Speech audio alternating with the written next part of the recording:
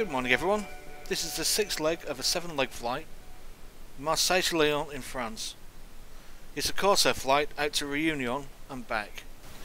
The flight's a little bit of a roundabout route. It goes from Orly to Lyon, Lyon to Marseille, Marseille to Réunion where it goes into Saint Denis, and from Saint Denis it then goes over to, it's quite a difficult one to say, so.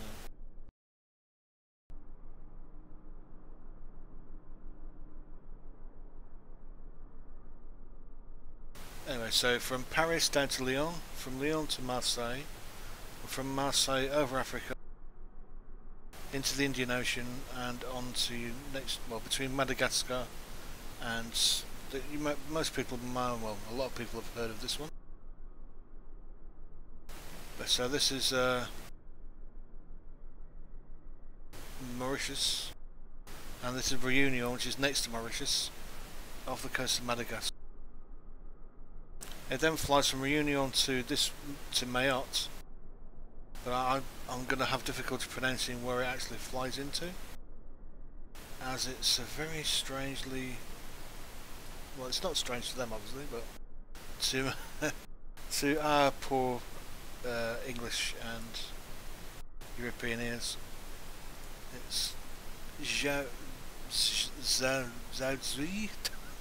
I've no idea how to say that. And then from Dzaoudzi,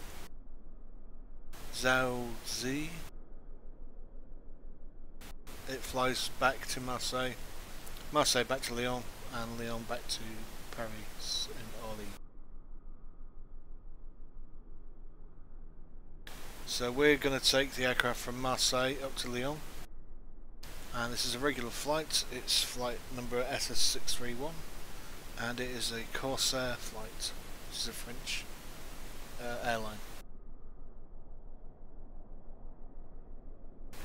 And one of the best parts of this is that it's the aircraft, which is the great thing. If you've seen any of my other videos around the South Pacific, you'll see me flying in the A330-900. But this is a real treat.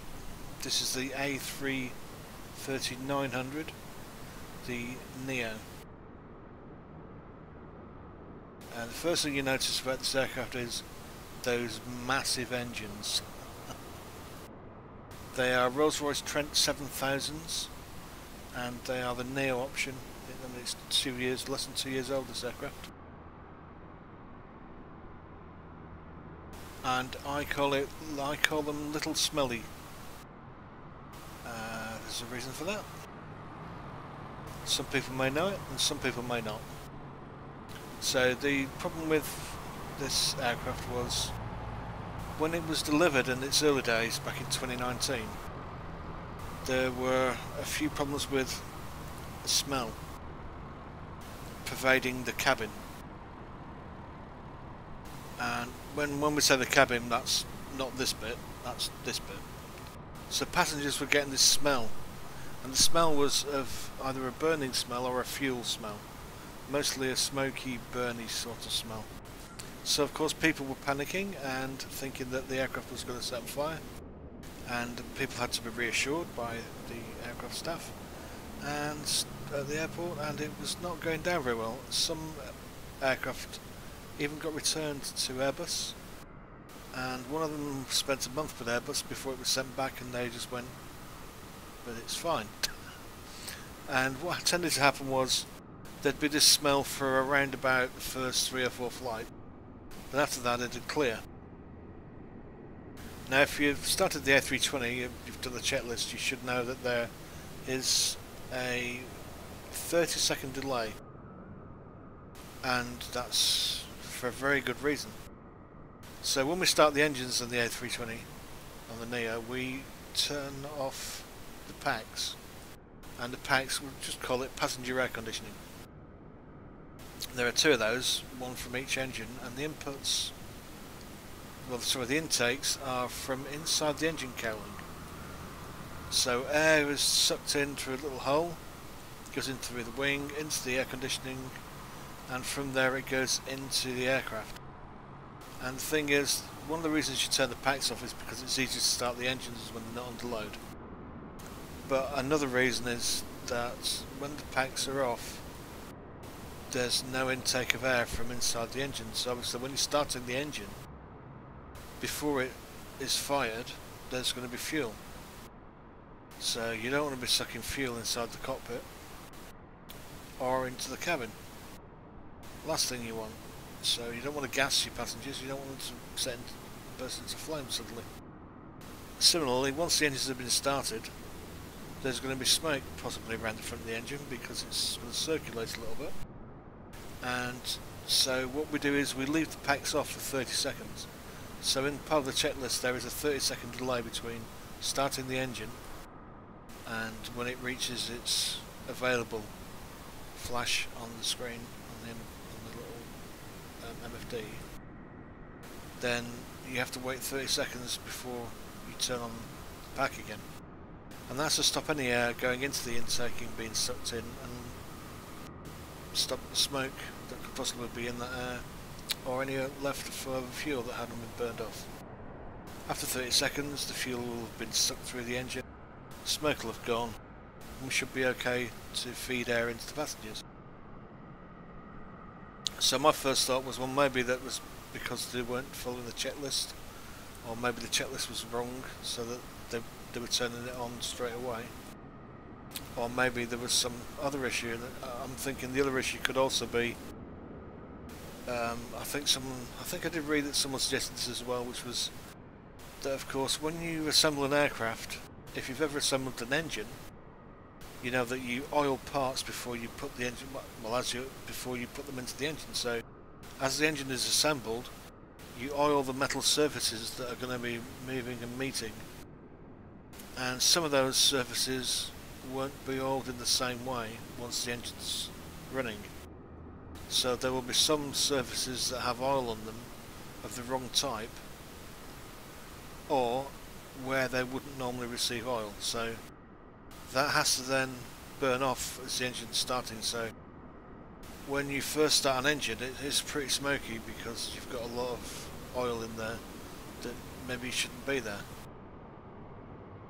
So once it's been run for a while, that oil burns off or disappears, and then it's so smoky. So when you assemble bits of an aircraft, they're going to get oiled. So maybe there's something in the air conditioning unit, one of the fans or something that had oil on it as it was being assembled, that then burnt off after 3 or 4 journeys, and so the smell disappeared. So they've got a reputation, and that's why I call it Little Stinky, because it's massive and it was a bit smelly for the first few flights.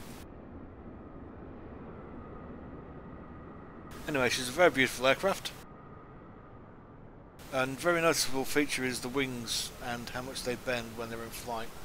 So you can see there that I don't know what you want to call them, the sharklets, they're at around about a 45-degree angle, and when we're flying that wing will come up quite a large amount, and more like a 70-degree angle. So the wing's going to go and bend to about there somewhere. Anyway, let's get it started.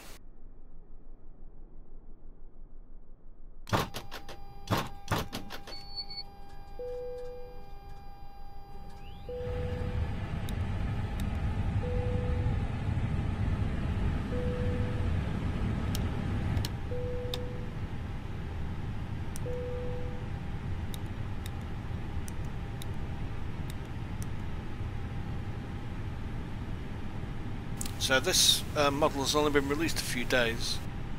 I've flown it once already, but unfortunately the recording got corrupted, so I couldn't use it. So I wanted to.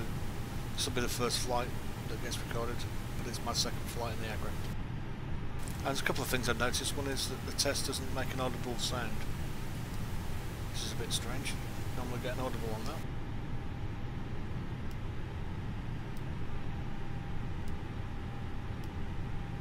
And same with the cargo smoke test.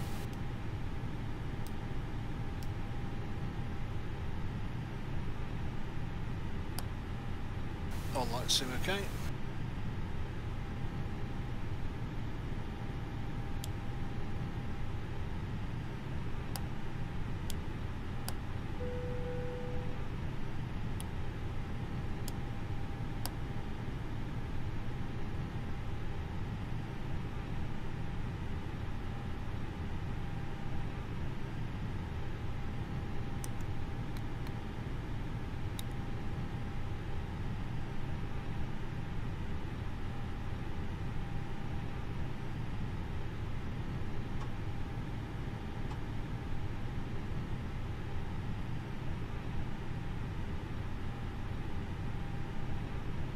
Okay, so I've already done the turning on checks. Everything seems okay. Oh, and because it's using the A330-900neo. Hello. She doesn't say much. She also doesn't seem to move much. But you know, she's there in case I fall asleep or whatever.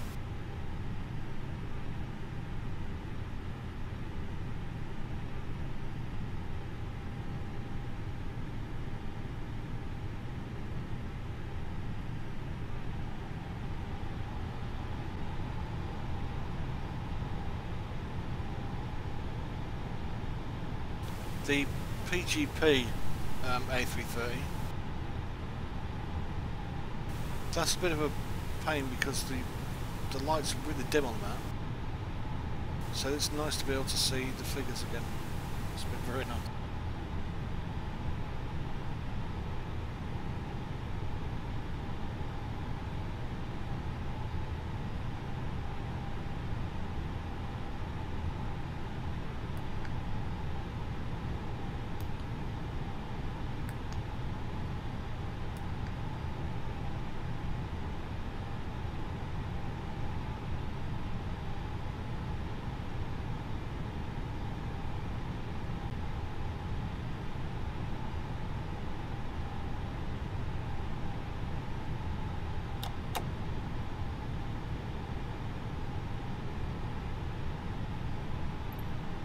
So we'll go ahead and get clearance while the passengers are still loading.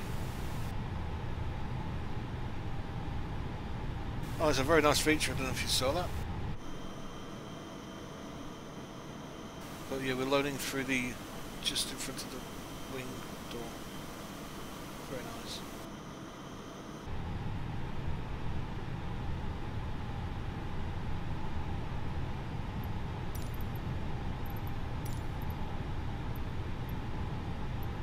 Province Ground SS631 IFR to Saint-Exupéry, ready to copy. SS631 is cleared to Saint-Exupéry Airport as filed. Takeoff runway 13 left climb and maintain 13,000 feet. Departure frequency is 124.5 squawk 0011. SS631 cleared to Saint-Exupéry Airport as filed. Takeoff runway 13 left climb and maintain 13,000 feet. Departure on 124.5 squawk 0011. SS631 readback is correct. Contact ground on 121.73 when ready to taxi. Good day. Province Ground SS631 with Golf ready to taxi IFR. SS631 taxi to and hold short of runway 13 left using taxiway Golf 4 Charlie 5 Delta 4 Charlie 3 Charlie 2 Charlie 1. Contact tower. So I'm just going to go ahead and finish off the MCDU programming, and taxiing we'll hold get short back to you runway once it's 13 left completed. via taxiway Golf 4 Charlie 5 Delta 4 Charlie 3 Charlie 2 Charlie 1 SS631.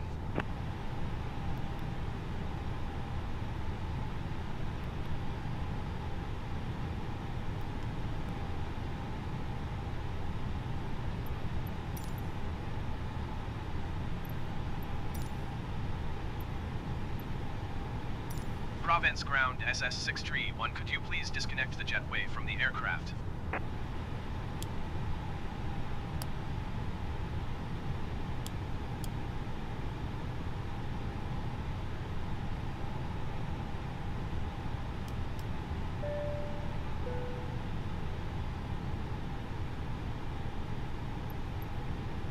Province Ground SS631 requesting pushback. SS631 pushback request accepted.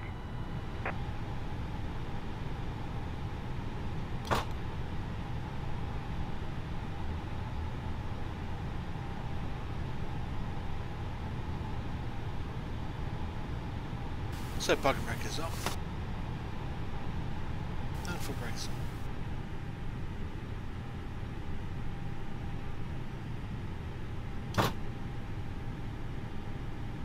Standing chronometer. So as I said, we have to wait 30 seconds before we can turn the packs on. switches to normal. Spoiler is on, flaps 2. Lights are on. Signal signs are down.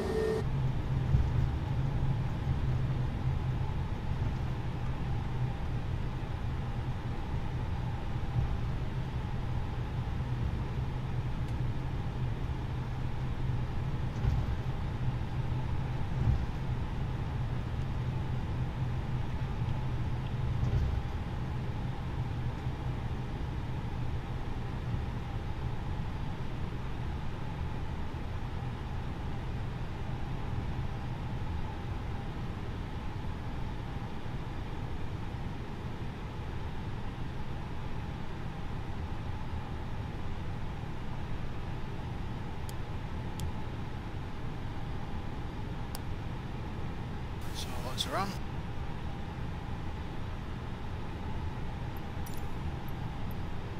Provence Tower SS631 ready for departure runway 13 left IFR to Saint Exupery. Spots around.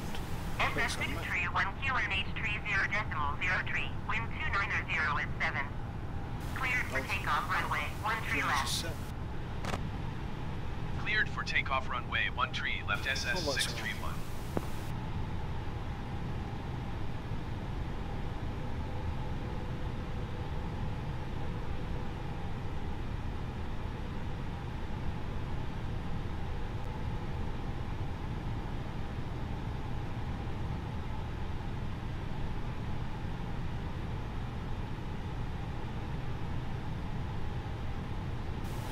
To the right, and we are clear to the left, so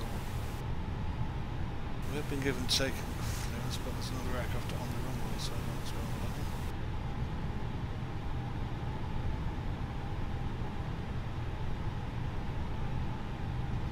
Oh, it's just disappeared. It's good.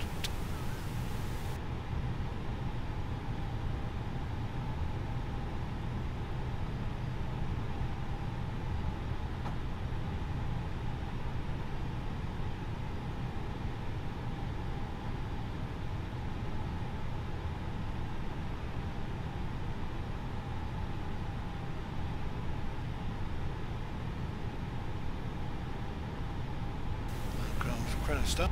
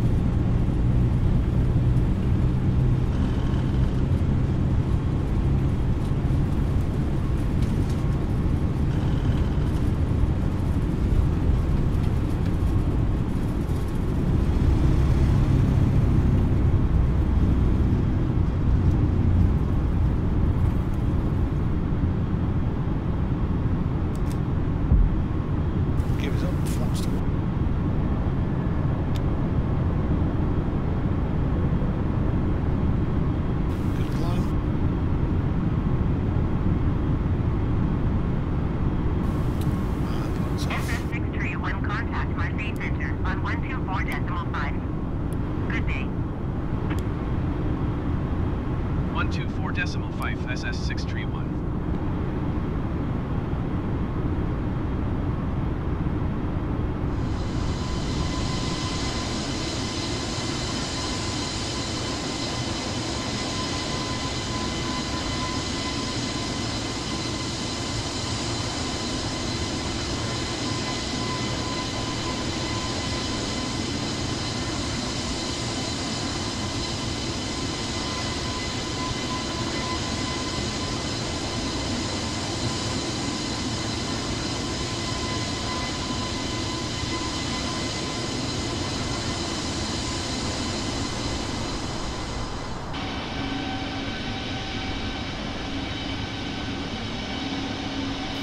So this river valley over here is the Rhone Valley, and these are some quite important mountain ranges. I've no idea what they're called though, so let's not go into that. I'll put that in post. So the river valley follows its way around, and then Lyon's ahead there somewhere. Spectacular scenery there.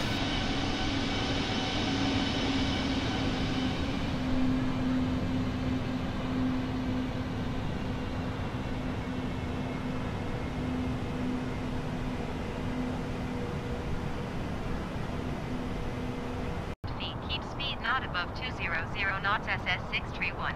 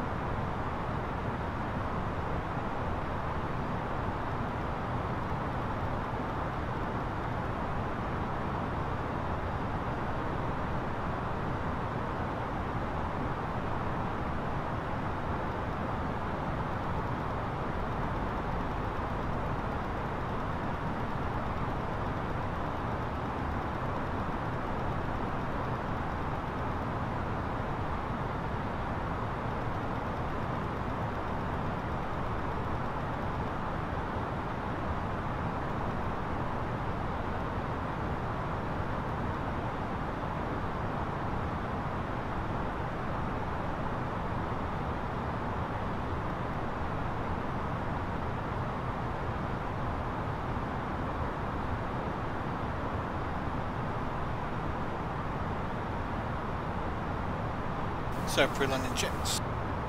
Spoilers are on. Lights are on.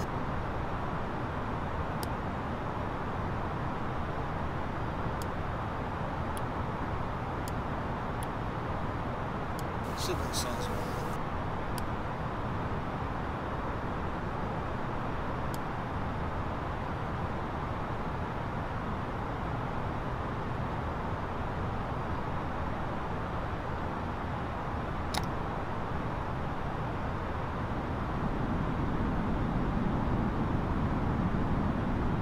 SS631 descend and maintain 2,200 feet.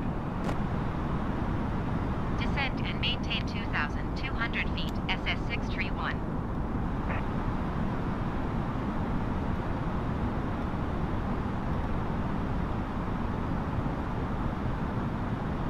Flaps to 1. Speed to manage. Brakes to maximum. Spoilers armed. Flaps to 2. Cabin check.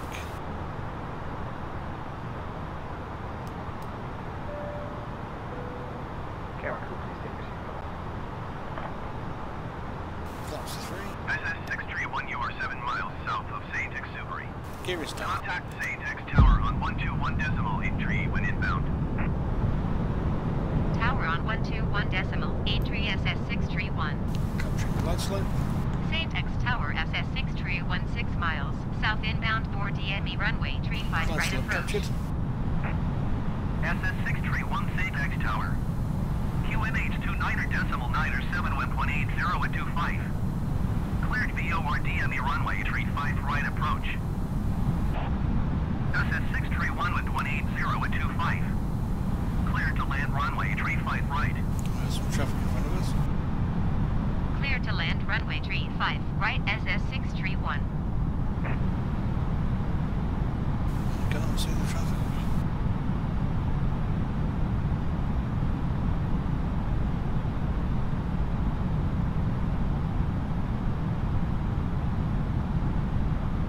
That's fine.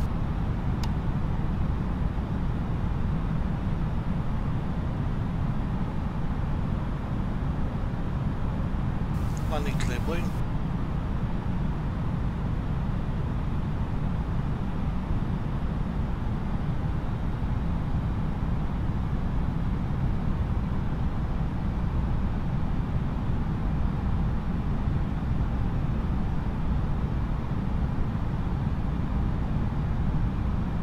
Yeah, a little bit over to the left.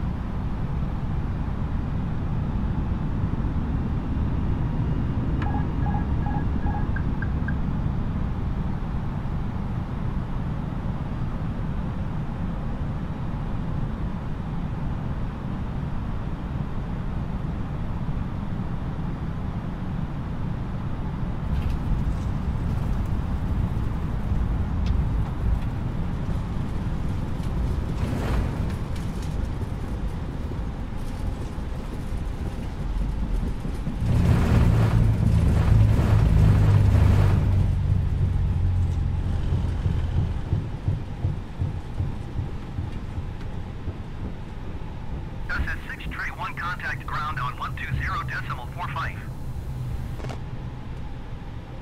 120.45 for SS631.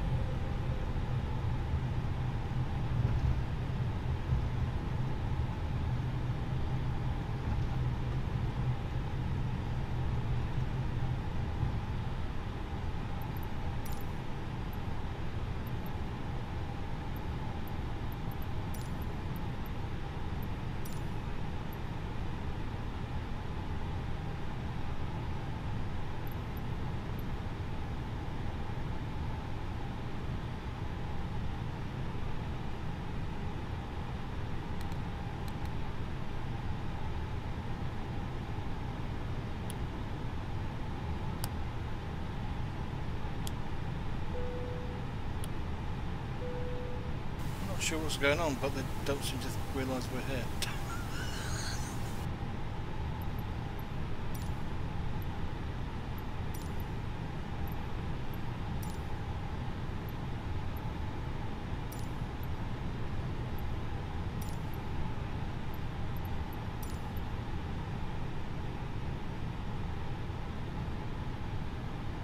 Yeah, they just don't even realise we're here, I think.